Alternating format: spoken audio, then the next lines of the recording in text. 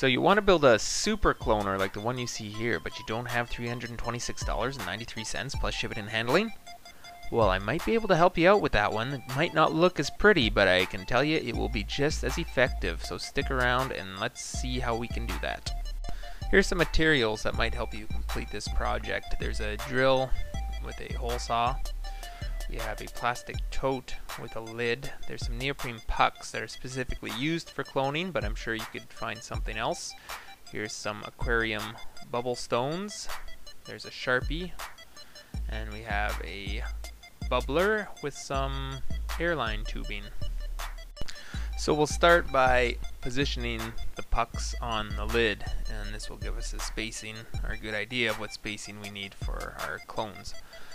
And we'll just take the Sharpie and mark out where those pucks are. Once we've got that figured out, we'll just cut them out with the hole saw.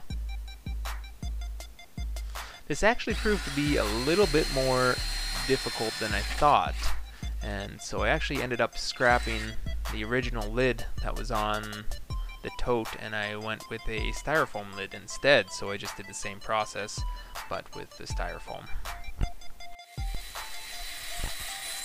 Overall, the styrofoam was just a lot easier to work with.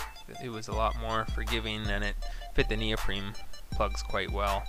Again, if you don't have the neoprene plugs, you could maybe try to use the styrofoam plugs, and they work pretty much the same way. You can just cut them down the middle like that and place your cutting in between, and it should hold it. It's basically the same thing.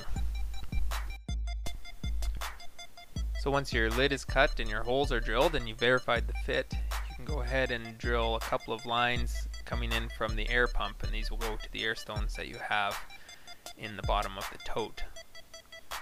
You want to set the air stones up so that they'll spray every clone and cutting that you have in the system.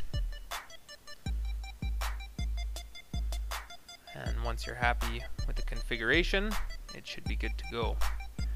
You can also use, instead of the air pump, if you want to use an actual pump, there's micro sprinklers available if you want it to get fancy. But I'm counting on the air stones to create enough spray that cuttings will get wet.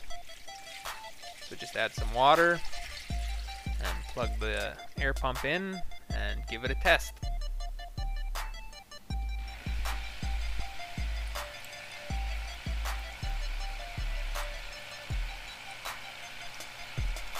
And in this case, it looks like everything's working nicely, so the only thing we have to do next is to get some cuttings. So some of the cuttings I ended up selecting were blueberry bush, gooseberry, olive tree, and tomato. And I took all those cuttings back to the cloner. I ended up using a cloning solution. In this case it was a gel. You don't have to use this, you could even just use the water that's inside the cloner. You'll probably end up getting results.